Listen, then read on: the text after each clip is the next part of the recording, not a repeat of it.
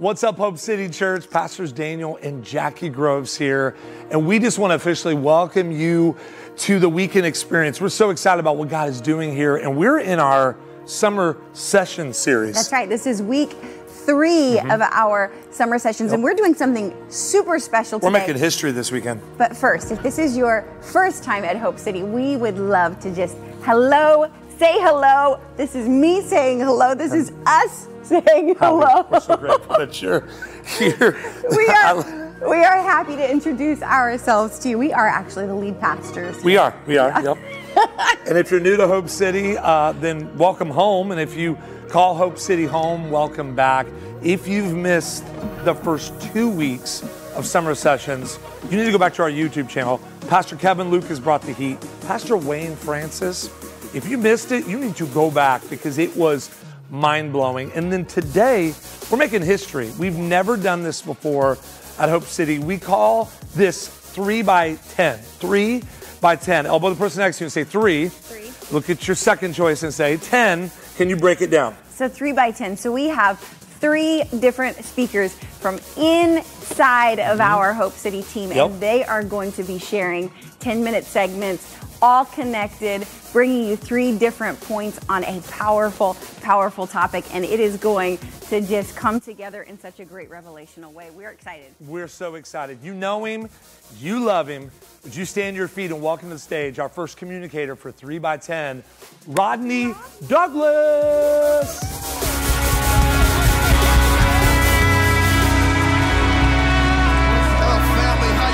Today. I love y'all so much. Go ahead and be seated, be seated. I am so grateful for this opportunity. This is my first time serving in this capacity here at Hope City. And I can't move forward without giving honor and thanks to our pastors, Pastor Daniel and Jackie Groves. Love you so much. They're always thinking of new, fresh, innovative ways to get you the word of the Lord. And listen, I've been fasting and I've been praying, and I truly do believe that God has a special and unique word for your life. So if you're watching at Katie, Woodlands, online, in the overflow, in the room, I want you to pay attention for a second. I know you may have had a long week. I know you may be going through a very rough time, but I want to let you know today that you're in the right place at the right time to receive a word from the Lord. Amen. Amen. So we're going to hop into this thing. As Pastor said, this is what we call a 3 by 10. And if you're taking notes, the topic that I'll be teaching on along with the other communicators is this: how to run your race well. I'll say that again: how to run your race well. And the point that I've been entrusted to break down today is this: step 1, the takeoff.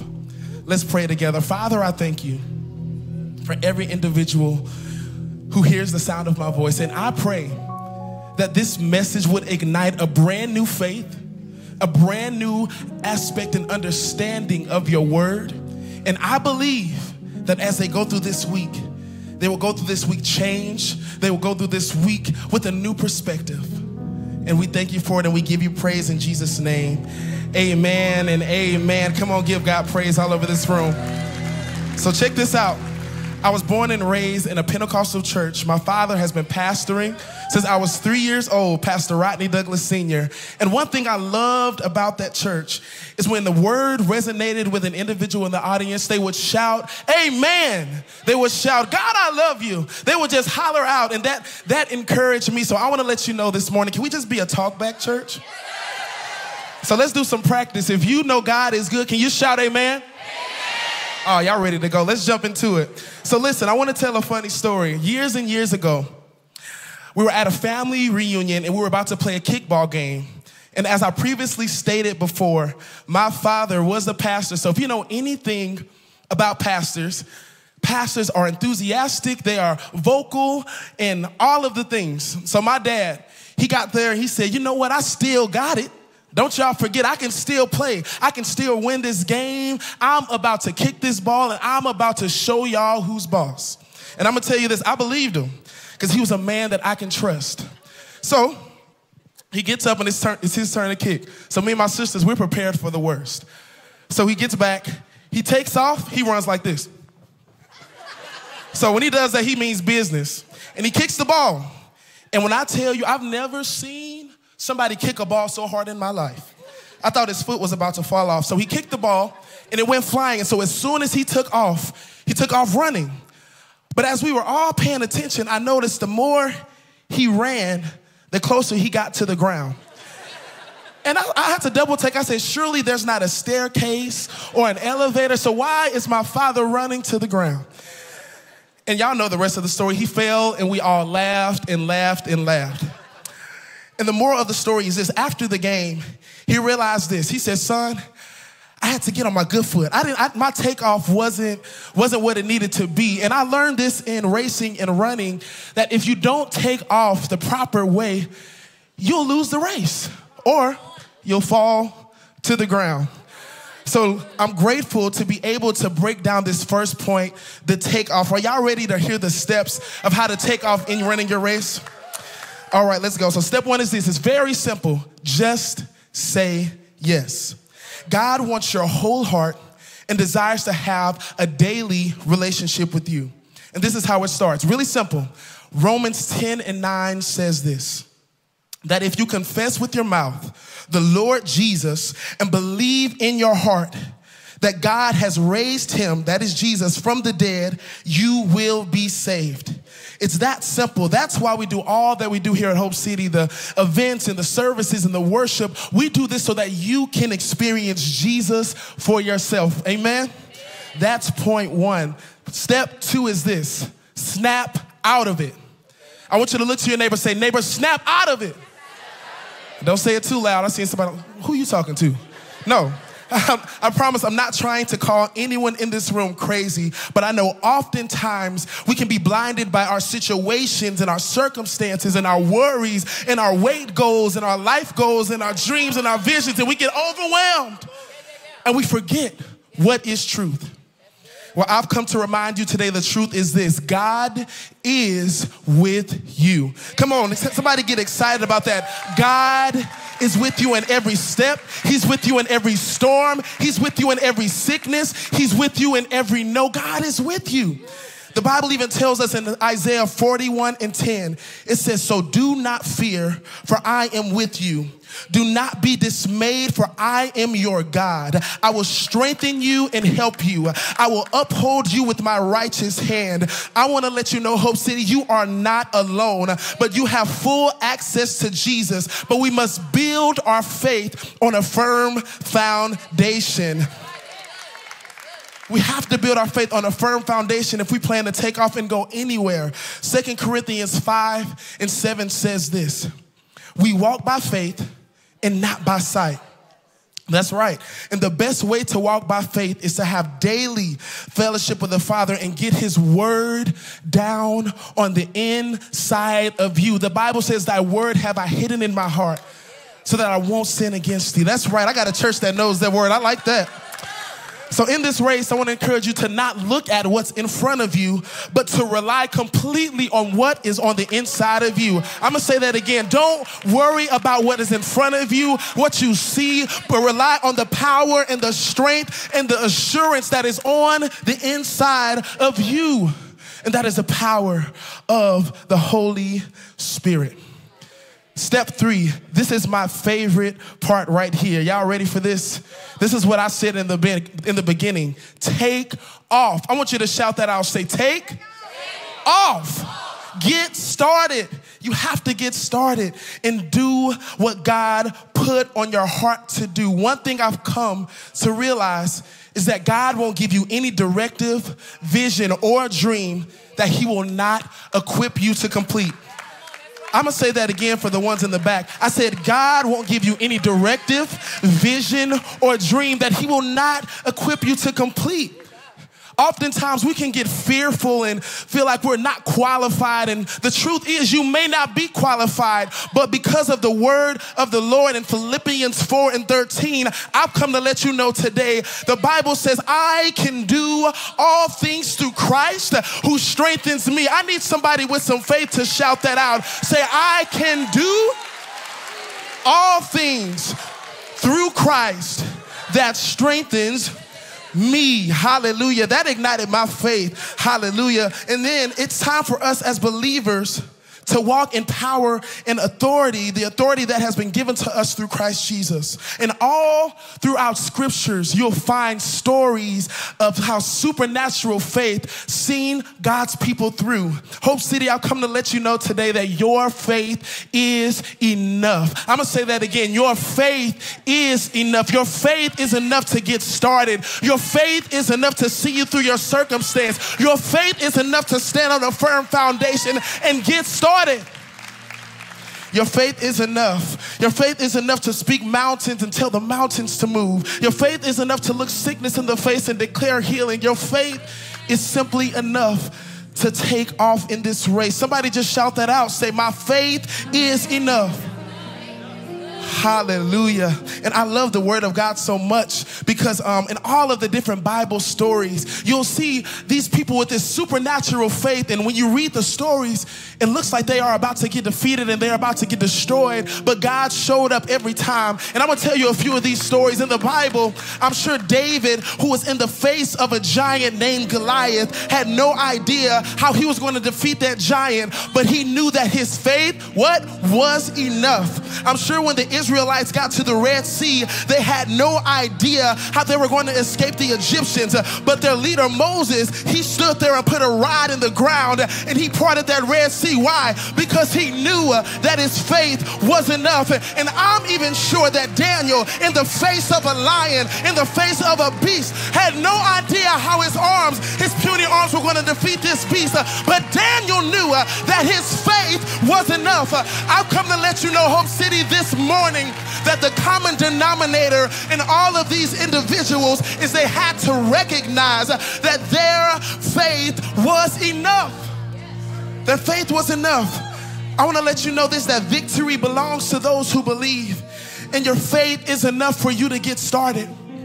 So as you go through this week, I want you to walk through this week with your chest held high, with your head held up, knowing that your faith is enough to see you through. Yes, there's going to be trials. Yes, there's going to be mountains. Yes, you're going to be in the face of giants. But I want to empower you this week that no weapon that is formed against you will be able to prosper. I'm going to say that again for the one in the back. No weapon that is formed against you will be able to prosper. So I want you to walk. I want you to get in the right posture on a firm foundation and stand on his word. And when you're ready to take off and that gun goes off, I want you to run, and I don't want you to look back. I want you to run knowing that God is running right beside you. I want you to run and know that you have the power to do all things.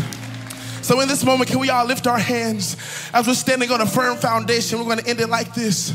Christ is my firm foundation. Come on, by faith. The rock on which I stand when everything around me is shaking. Hallelujah. I've never been more glad that I put my faith in Jesus. Yes, Lord. 'Cause he's never let me down. He's faithful through generations. Yeah. So why would he fail now? Shout it out. He won't. Somebody give God praise. Come on, praise him like you know he's not going to fail. Praise him like you know he's right there in the middle of the storm with you. Praise him like you're ready to run this race. Hallelujah. I'm going to knock this thing over. Well, listen, I want y'all to make some noise and let's celebrate our next communicator, Pastor Kristen Barber. Woo! Amazing. Can we give it up for Rodney? Show him honor. Oh my goodness. So y'all awake this morning? You ready to go? It's awesome. You guys can go ahead and have a seat. Gosh, so grateful for these powerful communicators who have just been through some stuff and know about the power of God. Amen. Amen. So Rodney kicked us off with how to take off and how to start strong and be successful in our race. And I get the honor to share with you about the middle part of the race, the in-between seasons, the routine part, the hard work part. Amen? But before we dive into that, I would love to know, take a little quick poll. How many of you guys actually like to run in the house? How many, right? I love it. Like 1 mile, 5 miles, any track stars, high school track, college, right? It's amazing. Gosh, you're my heroes, right? I love to run, but I only love to run because in the busyness of life, I'm thinking about two things. I'm thinking about breathing and moving my arms and legs. That's it. Nothing else is in my mind but that. So it's actually very, very relaxing. But when you are racing, even if it's just field day back in elementary school, you know what I'm talking about. When you are jogging or racing, there comes a point where you are like, I don't think I'm gonna make it. I'm not gonna make it. And our legs feel like 1,000 pounds, and we have these sharp pains in our sides that feel like knives, right? And our heart's like 5 times the size in our chest, and we're just not gonna make it. And if anyone has any teenagers or preteens in the room and you've had to coach your kid through that moment that they think they're gonna die, I'm like, no, sis, we're gonna push past this, right? We're gonna push on past this. But that's why I'm not a personal trainer. That's why I don't own my own gym, because I would say all the time, but did you die? And then if you didn't, we're gonna keep working. We're gonna keep working really, really hard. We have some things in our life that are hard. We have some struggles, some habits, some sins, some trauma that we have to get past. So today we're going to talk about the hurdles in life that we experience in the middle part of our journey. Hebrews 12 says, therefore, since we are surrounded by such a great cloud of witnesses, let us throw off everything that hinders and the sin that so easily entangles, and let us run with perseverance the race marked out for us, fixing our eyes on Jesus, the pioneer and perfecter of our faith. Other translations say the author and finisher of our faith. Our Lord is so very intentional. So we're going to talk about some hurdles this morning. The first hurdle is the hurdle of the ordinary. The hurdle of the ordinary, our everyday life. We have started our race. Right now we're trying to find our pace, find our stride. How much work is this really going to be? How long is this going to take me? I need to get my mind wrapped around this. We love the mountaintops, but we don't love the hard work and the valleys. We don't love the flatlands. We love the new beginnings and the excitement and the newness of it all, but then life will settle in. And we have to work hard. We have to stay disciplined. We have to stay consistent in our walk with the Lord. We have to get up and do our first 20. We have to pray and worship and read our word. We have to give a space for the Lord to talk to us in the middle parts of our season. Galatians 6:9 says, so let's not grow tired of doing what is good. At just the right time, at just the right time, we will reap a harvest of blessing if we do not give up. Amen.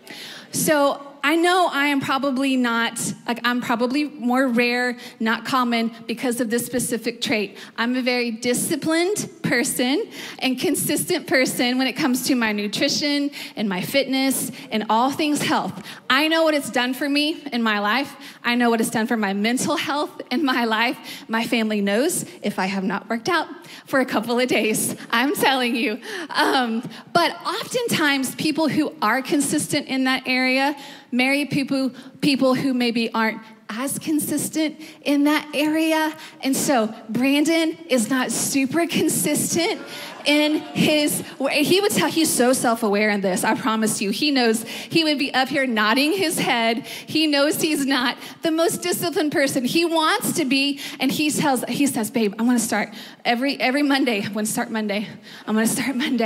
You know, it's the weekend, and he's going to start Monday. But the thing about it, because he's been an athlete for so long, he can just walk out to our garage and bench press whatever that number is that all of you guys know that's supposed to be super awesome. He's able to do that after taking months off. And it's so frustrating. I am not happy for him in that moment. I am not celebrating him in that moment. But then it kind of hits him a couple of minutes later, and he says, babe, where could I be if I had just stayed consistent? How much stronger would I be right now if I had just stayed consistent? Because consistency isn't about being perfect. Consistency is about being committed. That's what our Lord Jesus wants. He doesn't want perfection. He never asks for perfection. He just wants us to show up and give him an opportunity to work in our life and to make us stronger. He doesn't want perfection. He just wants us to stay committed. Another hurdle that a lot of us struggle with is the hurdle of comparison. I know, it got quiet. Both services, ooh. The hurdle of comparison. I remember racing, and then, maybe I wouldn't be in first place a couple of times, and then I would see in my side view someone else creeping up, and I'm like, oh, no, ma'am. No. There's going to be one winner, and that's going to be me. So then I would kick it into gear. But this comparison, we always see people on our side that we think on their path are a little bit further ahead of us. Comparison gets a bad rep. It honestly does, because as a part of a community of faith, a community that loves Jesus, we have brothers and sisters in Christ. We can learn, we can evaluate, we can assess, we can examine other people's paths and journeys and races, and we can learn from them. Maybe they have some habits that we don't have that we could instill in our lives. Maybe they have some victories and some things the Lord has taught them that we can learn. So comparison can be a very healthy thing, but it can also be a completely controlling thing if we allow it to. It controls our thoughts. It controls our motives. It controls our decisions. We're accomplishment oriented instead of understanding that God has a path for me laid out clearly and trusting in the Lord. I have a friend who was in an industry, and he was very frustrated that he was not further along in his career and his title and his bank account. And so Brendan and I were trying to counsel him through this, and he was doing everything that everyone else was doing, and they were getting rewarded. He was in touch with all of his college buddies, and they were further ahead than him. And he's like, I just don't understand it. So Brendan and I were talking, and we were trying to figure out how to relate. Like, Lord, give us the words to relate to him. And so the next time we got to meet with him, the Lord told me, he said, tell him that I asked him to run his race. I didn't ask him to win every time. I asked him to run his race, but not to win every time. Guys, think about in our minds if we thought we had to have the biggest bank account, the prettiest house, right? The perfect body, the perfect speech, every other thing. We would be miserable because we would always be comparing ourselves to everyone else. And God's like, I asked you to run because the prize is salvation, and the prize is his kingdom, and the prize is bringing other people to heaven and populating heaven. That's what our prize and motivation and our joy is. Comparison makes life all about the wrong perspective. It keeps us self-focused, and it's just like a moving target, guys. Comparison's a moving target. That moving target then becomes a cycle, and it just overflows to every single area of our life. We start questioning God. Why aren't we where they are? Which then it builds distrust in us. We're not trusting God if we're always questioning him, why you're not further ahead, or why isn't that happening for me? So he's saying, trust in me and understand that comparison is not my game plan for you. Don't let it control you. Let it fuel you and learn from those in around you. Comparison steals our focus, and it steals our contentment. Philippians says, I'm not saying this because I'm in need, for I have learned to be content Whatever the circumstances, I know what it is to be in need. I know what it is to have plenty. I have learned the secret of being content in any and every situation, whether well-fed or hungry, whether living in plenty or in want. If you could leave that up there for just a second. Does that scripture say that Paul was born with contentment? He learned contentment. He learned contentment because the Lord brought him through some things. That homeboy had to struggle. He had to learn. The Lord provided for him and he saved him. And so he learned this contentment because of his experiences. So sometimes, guys, we're going to have to pull up our bootstraps and we're going to have to tell ourselves, I will be content in this season and I will have joy in this season.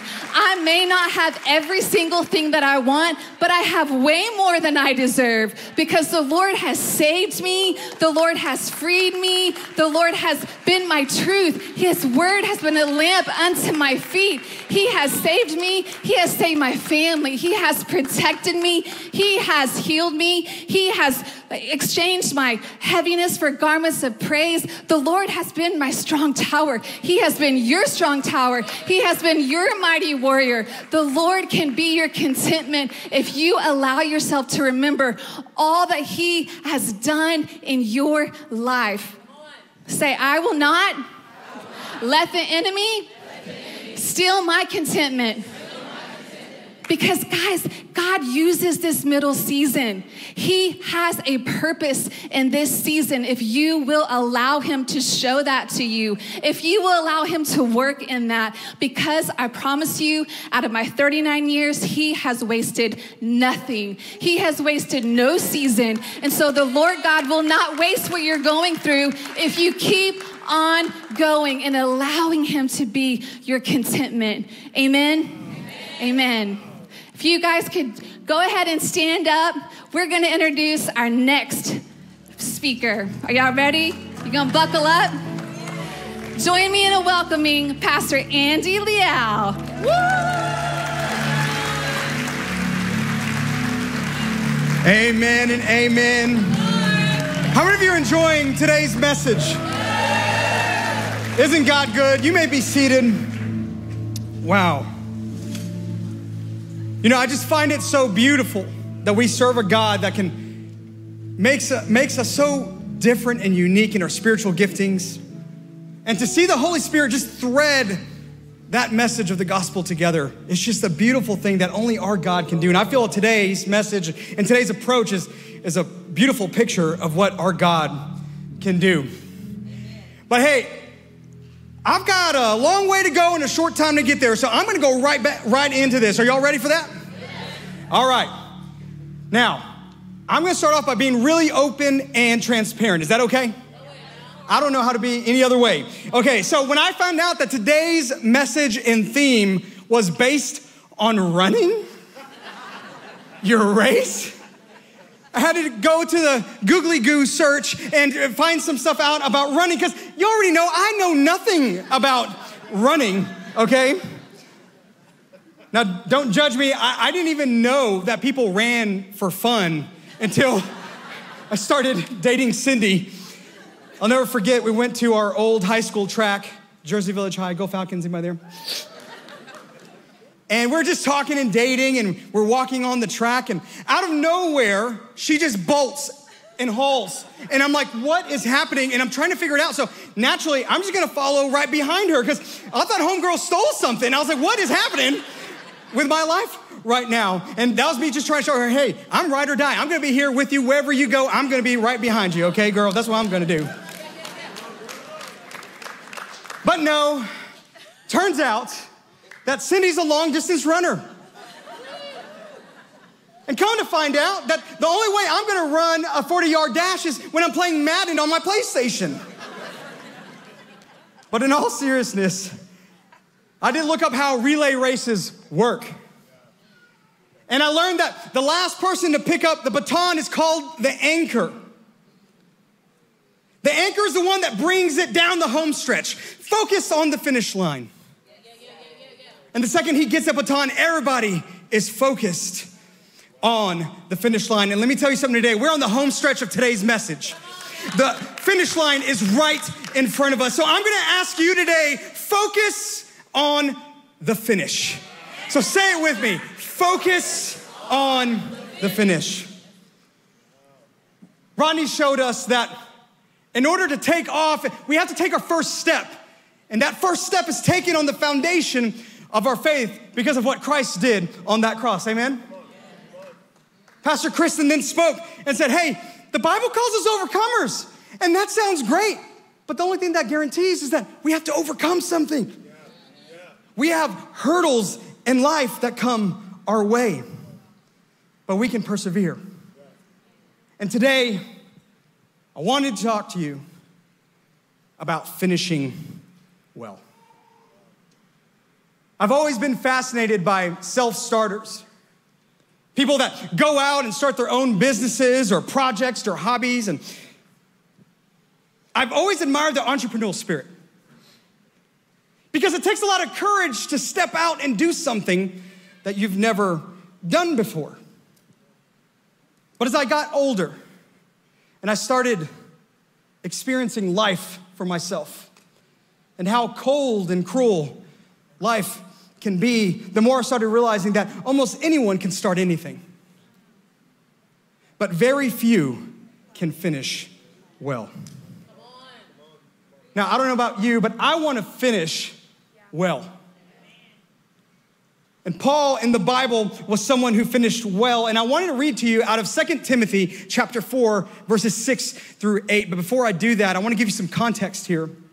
Paul was nearing the end of his life. He was in prison, and he knew that any second that Roman soldier was going to call his name. So these are Paul's final words. So you know that there's a lot of intentionality behind it.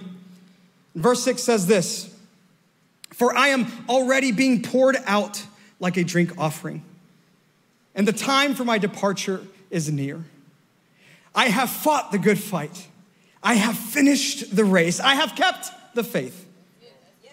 Now, there is in store for me the crown of righteousness, which the Lord, the righteous judge, will award to me on that day. And not only to me, but also to all who have longed for his appearing." See, Paul is showing us that his eyes are not fixated on his situation. His eyes are not focused on this world. Because the truth is, Paul had every right to be bitter. He had every right to be paralyzed by fear. But he remained focused on the crown of righteousness that was to come.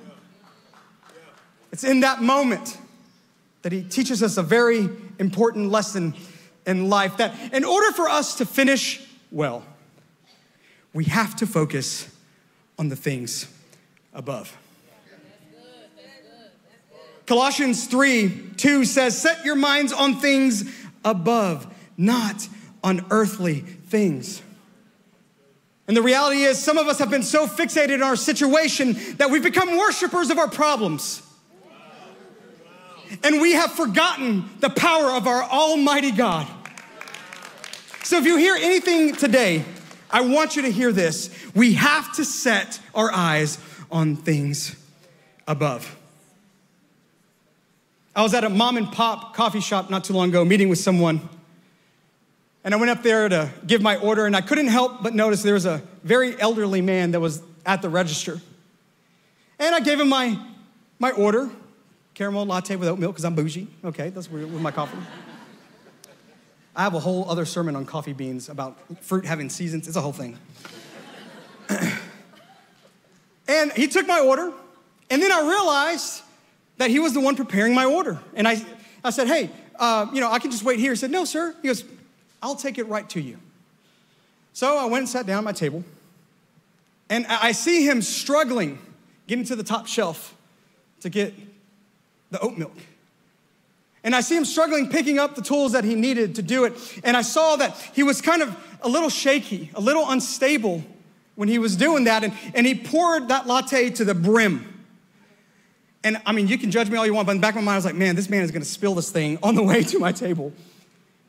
And let me tell you something. He walked that thing straight to me, did not spill not even one drop. And it impressed me so much. I said, sir, how did you even do that? I can't even walk without stubbing my toe on something. And he looked at me and said, oh, that's the easy part. I just have to put my eyes above the cup and everything will fall into place. See, when life starts to become shaky and a little bit unstable and you're not sure how it's gonna get there and how you're gonna cross that finish line, we have to set our eyes above so our life can stabilize out of a response to that spiritual alignment with the Lord. And I believe there's someone here today that needs to hear this. I love you and I'm gonna tell you, keep your eyes above the cup, whatever that is in your life. Okay, you with me? We have to focus on things above. Now, I wanna go back to 2 Timothy chapter 4, but now I wanna highlight verse 5 because there's a huge takeaway here. And it says this, but you, keep your head in all situations, endure hardship, do the work of an evangelist, discharge all the duties of your ministry. Now, Paul is giving us a playbook of how to run this race well. And he says we should keep our cool. We should endure, do the work, grow in your spiritual giftings. And when I initially read that, I was like, okay, I get it. To run this race well, I just need to be a good dude and follow God, right? Seems easy. But the more I focused on this verse, I realized that all these things that he's talking about, it takes time. It takes time. And maybe, just maybe, this race of life that we are all in is less about speed and more about walking in stride with our Heavenly Father. Some of us are rushing through this life, trying to accomplish and produce everything that we can so we can make a name for ourselves, and that's leaving a legacy,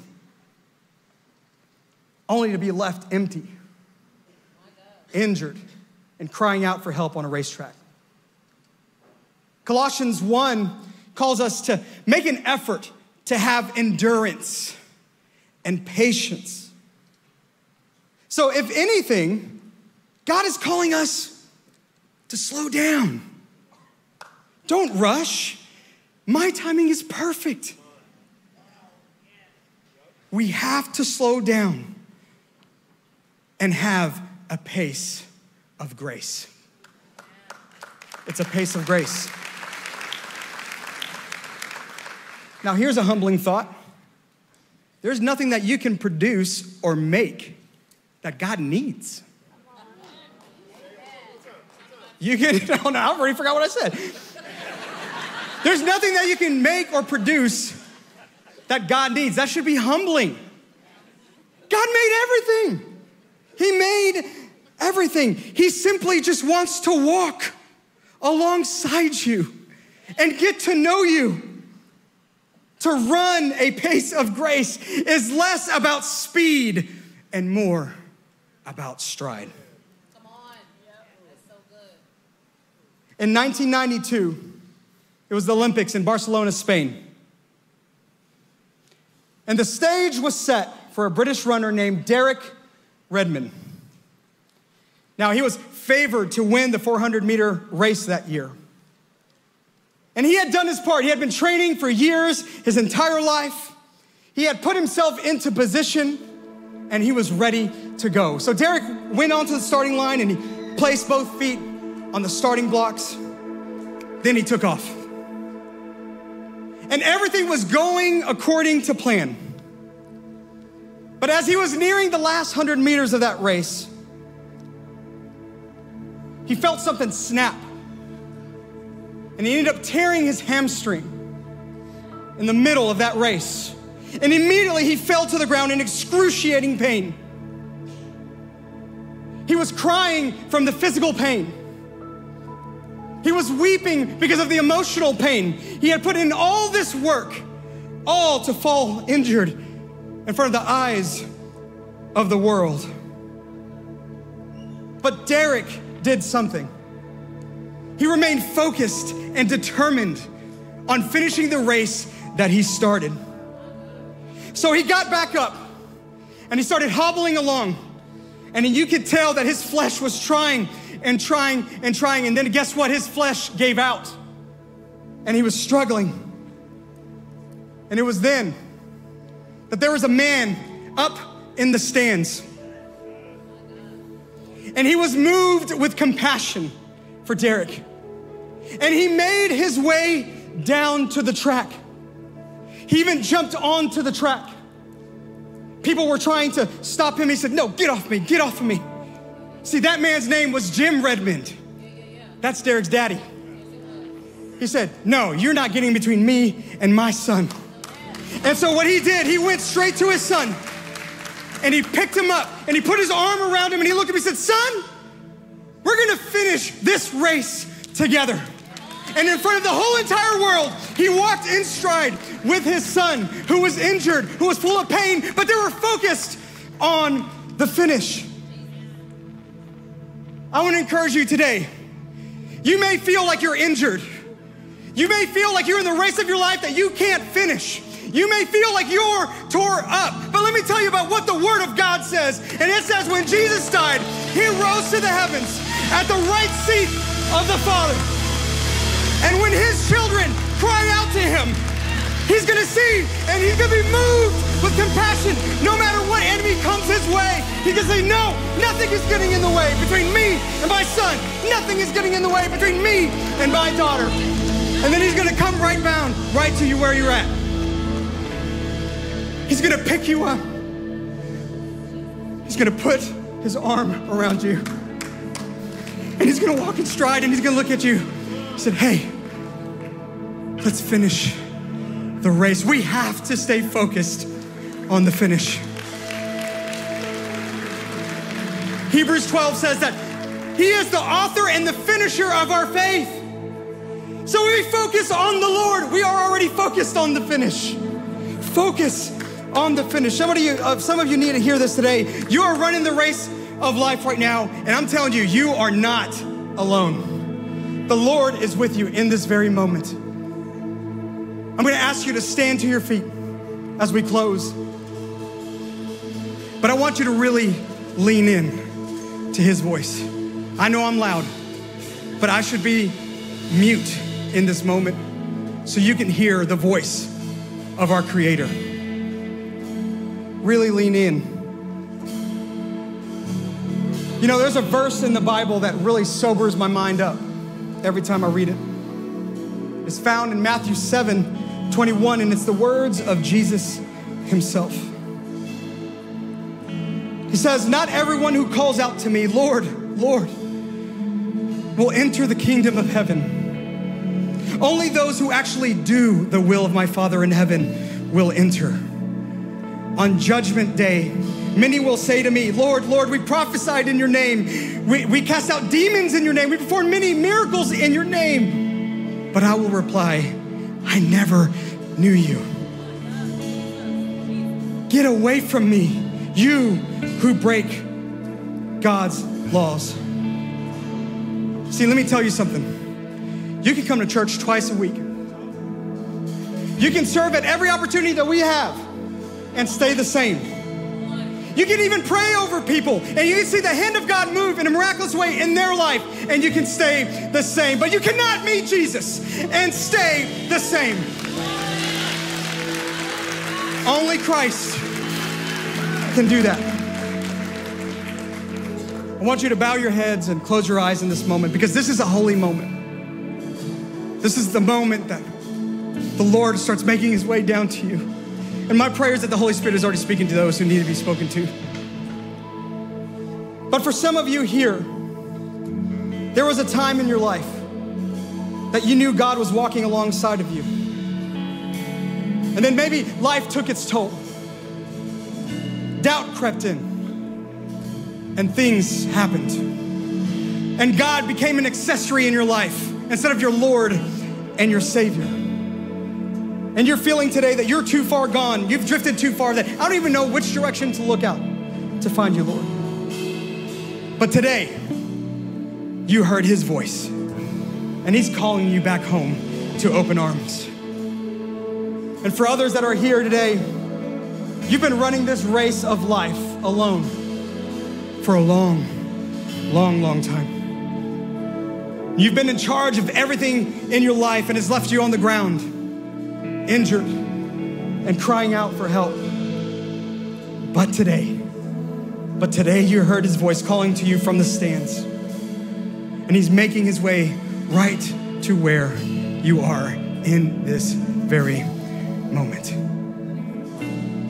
If that's you today, if you're ready to make that commitment and put Jesus at the throne of your heart, whether you're recommitting or this is the very first time, would you raise your hand right now so we can pray for you? Amen. Amen. Let's pray this prayer together as a church. Jesus, it's me. I've ran this race alone and it's gotten me nowhere. I need a Savior. I believe that you are the Son of God. And I believe that you were crucified for my sins and you washed me clean. And I believe that on that third day, you rose from the dead and my healing was complete. So from this moment forward, I no longer live for myself. I now live for you. In Jesus' name, amen and amen.